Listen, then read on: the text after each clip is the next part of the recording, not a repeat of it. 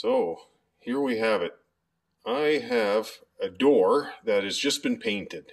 So this went through the process of my finishing. So this is basically two coats of primer and 2 top coats to get it to this point. And that's my preferred method when I'm doing any kind of painted surface like this. If I find if I try to skip coats, especially on anything that's profiled like this, it just looks starved. It has to have at least 2 top coats on it. If I'm doing dark colors, let's say blues or blacks or anything like that, it even gets 1 extra. It gets 3 top coats as opposed to 2. The back, I usually just do a primer and 1 top coat. And that's fine because it's not a contact surface and it's only just for color. But when you do this, especially on MDF doors, because you usually get kind of a rough mill edge on here, and you can sand it, but it'll always be kind of pitted and rough. But by doing this, each coat subsequently fills and gets into all those little crevices, and by the time you've got your 4th coat done, everything is fine. 2 primer and 2 top coat. So this is your primer coat right here. It's got 2 on the face and 1 on the back. And this is a raw door right here. Raw MDF. Hasn't been sanded yet, but at least gives you an idea what the stage is from here to here to here. But when I want to show you one specific thing, if there's one takeaway that you can get from this whole video, is this right here. This here will change the way that you spray. And it's an inline filter, and it goes on the end of the gun here. And it's got basically wire mesh on the inside, very fine. But it'll not allow little chunks of anything to come up into your paint, onto your paint surface. Because the minute you get like something that's not in suspension and lands on your door, it creates a pit. It's bad enough that you get environmental stuff with dust and whatever and debris in your spray booth. But eliminating it at the gun will take out probably 90% of your finished problems. Like if you're getting lumps on your finishes, put one of these things on. I can't tell you enough at how this has changed my finishing. Anyways, watch the rest of the video for the process of what I do. And like I've said in many of the videos before, I'm hoping that all these procedures can help you in your business or in your projects you do at home. All right, I'm going to show you the most thankless part of the whole job of woodworking, finishing and scuff sanding. I hate this job, but it's probably the most important job that you got to get right. Okay, so here's a door. It's got primer sprayed on it. I had my supplier, they've got a robotic flat line finishing, so I asked them to spray this. But the reality is I got to get all of this clean. And you can see right here, it looks kind of abrasive almost, just because of all the kind of dust and debris and left over from the milling and sanding. It just collects. So that all has to come off.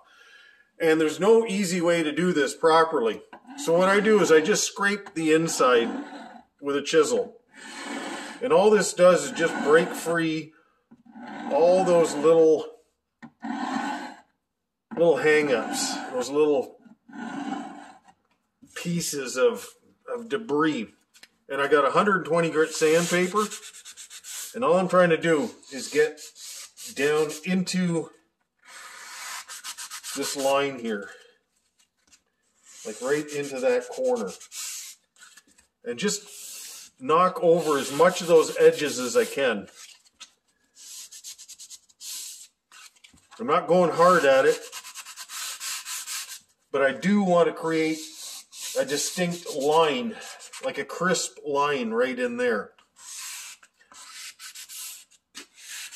There we are. Okay. So I've got 320 grit sandpaper here. And I always break my sheets into 4 because I find it easiest to work with a piece that's about this size. I just fold it over.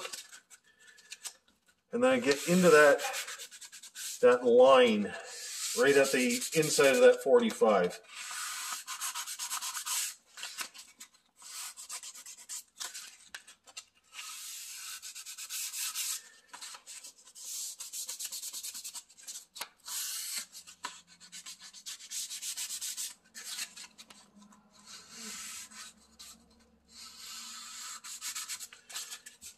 This is the part of the job, it is the most thankless thing you can do is finishing. The only time somebody says anything is if it's bad. Otherwise, this is what you just have to do. All right, so just get the inside.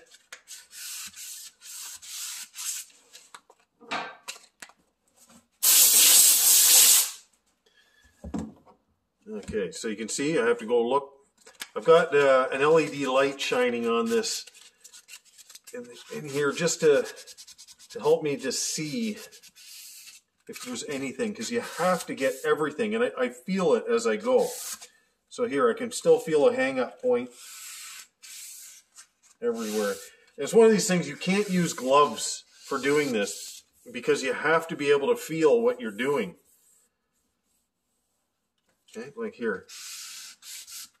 If you have a glove on, you'll never be able to feel that, and it's really difficult to see.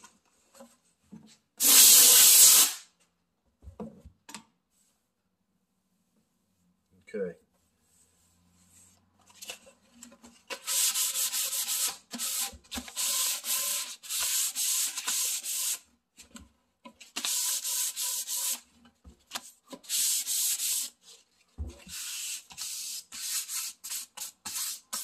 Same thing, feel the edge. Because when the flat line finishing, when the robot sprays this, the paint sometimes curls up underneath your profile here. So I've just got a little round over, but the paint sometimes just rolls over, and you have to be able to take that off. There. See, I've actually cut through into my board underneath here, but I don't have a choice because I have to get that profile nice and clean. Yep, there it is. So I have a flat 3x4 square pad for doing all this, like the insides and flat.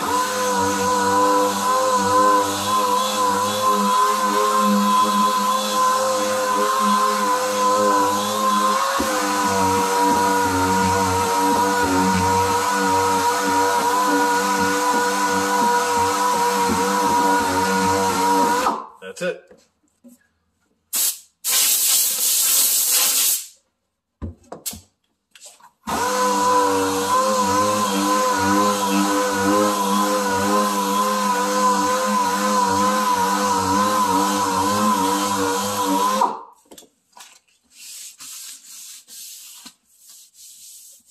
There we are.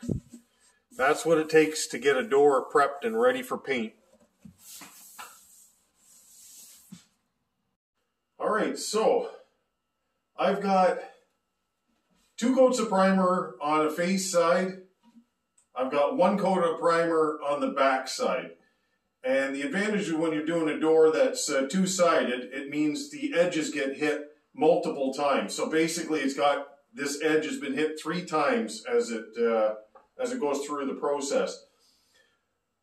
I like to do the repeat on the other side, on the face coating. And what I like to do is put 2 face coats on here and 1 on the back. But what I do is I do a face coat, a back coat, and a face coat to finish out. And so what I'm going to do right now is I'm going to show you how I do 1 coat on this. And this is using a HVLP system, HVLP here. And I prefer to use this because I use multiple colors all the time. And I bought the best unit I could buy, and it goes really fast. So watch this. I'm not going to put the fan on right now, just because it's too loud.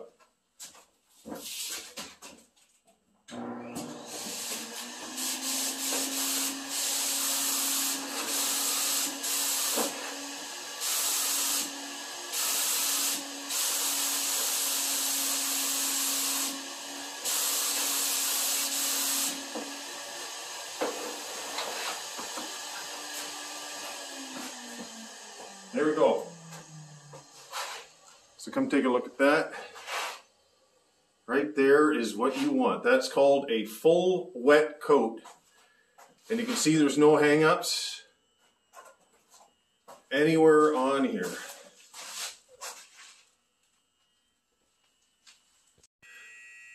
Alright, so I got to mix up my paint right now. So I poured into this container right here what was left in my 1 gallon can, and it worked out to 964 milliliters of paint. So I prefer to mix all my paint by weight and not by volume. So the paint that I use is a polyurethane paint, and it's 3 parts.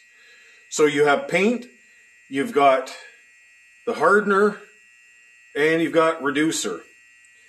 So it's 1 part paint, half hardener, and 30% reducer. So it's basically 1 part, 50%, and 30% on the reducer. Because each one of these has a different specific gravity. So the paint will have 1 weight by volume. So if I was to actually look at it and look at it and see down on the graduation here, would this translate out to 960 milliliters by volume? And I look down here and it's not. So the paint is actually heavier by weight, and so is the catalyst and the reducer and so on like that. So if I've got 964 milliliters of paint, I need 482 milliliters of the hardener. So I just add this to it. I just look at my scale here, and I'm looking for 482, 60, 70, there we go. So I'm just 1 or 2 mils over that, so that's not really a big deal. You always want to try to get your ratios like within 1 or 2 milliliters of it, especially if you're, it's one thing if you're mixing like two gallons of paint at a time. If you were off by 5 or 6 milliliters, not a big deal. But if you're mixing, let's say, 100 milliliters of paint, you have to nail this 100%. So my 30% catalyst is 290. Or sorry, my reducer. So 290. You can see this has a much heavier weight, the reducer does, than the catalyst. Okay, 290, not 190. Okay, 140, 70, 87. There we go. So now my paint is ready just to be mixed up. And what I like to do is, I call it the 1 minute mix. So basically I'm going to stir for 1 minute. And you can count backwards, you can count sheep, however you want to count, it doesn't matter. But I just keep trying to mix it, try to get this all into suspension properly. There we go. So this is the ratio that I found works to be the best. I could go a little bit thicker, but what happens is when you're spraying it out of an HVLP gun, if it's too thick, it'll go to orange peel. So I prefer to have it just a little bit thinner so it comes out and then it just spreads like glass on there. And since I'm always putting a double coat on anyways, certainly on the face side, it's not an issue. And the reality is, like when I'm painting, and if you watch how I do it, you'll see I go one direction and then go a second pass over top of it. So instead of just going in one direction, I like to do a cross-hatch pattern in a sense. It's the same way as when I'm doing any kind of sanding or anything like that. Exactly the same principle. Okay, so I think I'm pretty good for my mix here, and I can just load my gun. There we have it. So the pot life on here, basically I want to be able to spray this within probably 40 minutes and no more, because after that it starts to, almost gel up, and in 2 hours this is basically like pokey hard. So I'm not saying it's hard like a rock, but it goes almost like jello. So that's kind of my open time for this, and I know how fast I actually got to spray everything. All right, so coat on the back.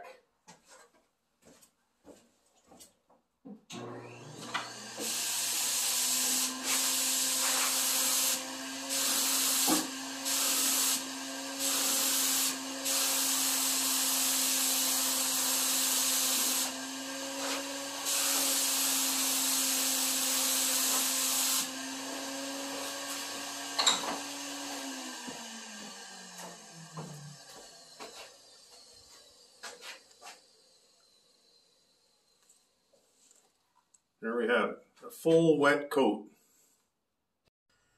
All right, so I'm ready for my final top coat. So backs are done, and now I just got to do the face. So there's about an hour and a half in between each coat. So this is now an hour and a half after doing the back.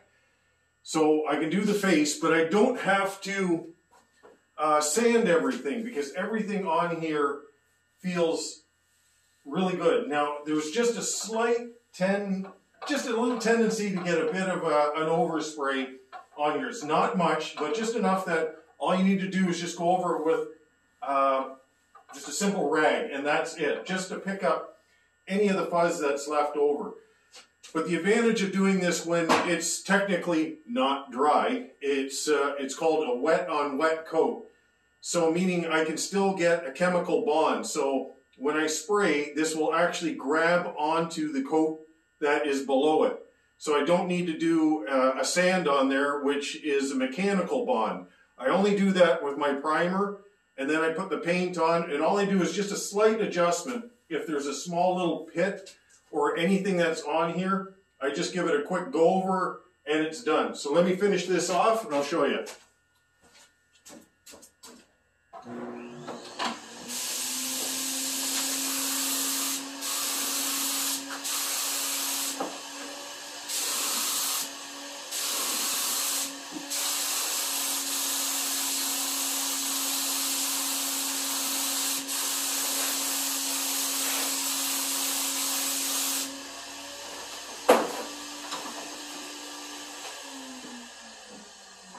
There we go. That is done. A full wet coat on there. You see the reflection back? That's what you want. And you notice that when I was using the gun, I was going a little bit like this, because the reason I do that is I pull up on the sides so that the paint doesn't roll over the edge. So if you go all the way across like this, you get full bore going down, and what happens is it'll roll the edge slightly, and you might get a chance for a hanger on it. So that's why I end up doing it this way, and it eliminates any of the paint from just hanging on the edges.